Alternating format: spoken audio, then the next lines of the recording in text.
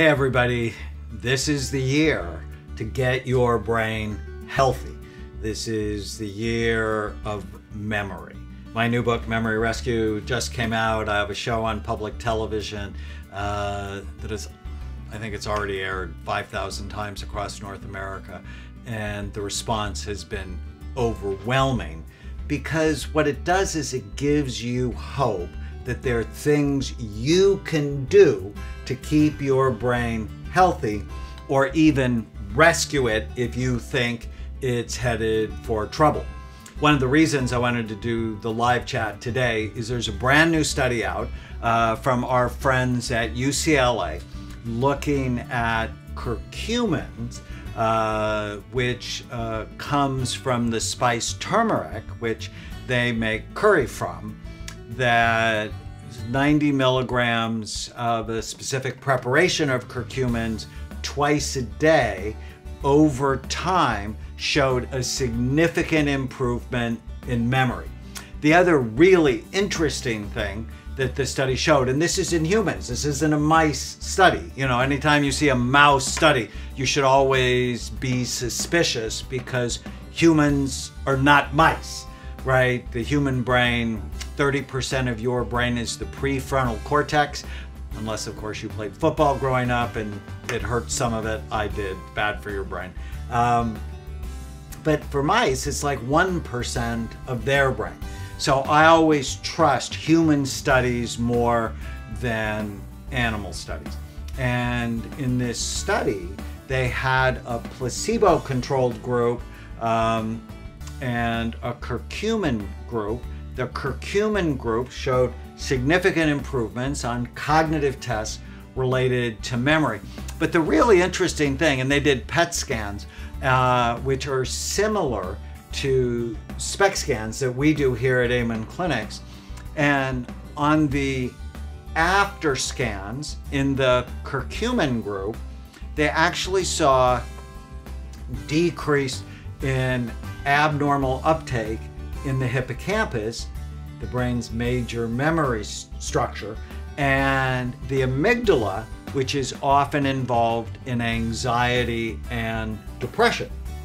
When the amygdala is abnormal, we can get angry, we can get irritable, we can get negative, we can get frightened, and curcumin really helped that.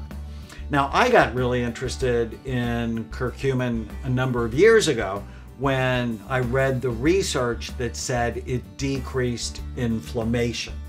And there's another study that showed, at least in a petri dish, that curcumin plus vitamin D started to break up the plaques, beta amyloid plaques, thought to be involved in why memory goes awry.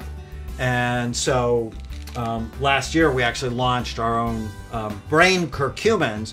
One capsule is 500 milligrams of a very special form called Long Vita that is actually more easily absorbed. Most people who take curcumins, you actually have to take a little bit of black pepper with it so that it'll absorb better. You don't have to do it with this. I actually take 3 of them a day because it helps my knees. You know, I said I played football. Not only is that bad for your brain, it's super bad for your knees. And I tore my ACL when I was in college. So this is just, it's part of my pain regimen along with omega-3 fatty acids and SAMe. So something for you to check out. And when you think of your brain, the whole idea behind Memory Rescue is if you want to keep your brain healthy or rescue it if you think it's headed for trouble, you have to prevent or treat the 11 major risk factors that steal your mind.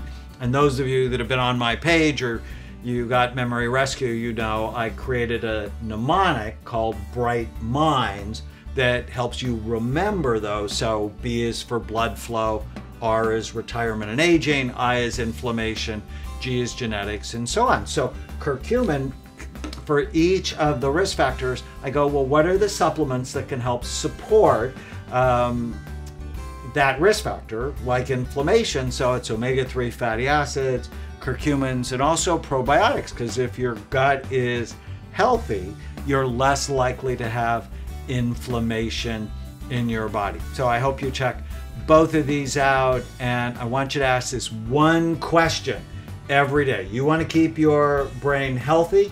I want you to ask this one question every day. Is what I'm going to do today good for my brain or bad for it? And if you love yourself, you're going to answer in the right way.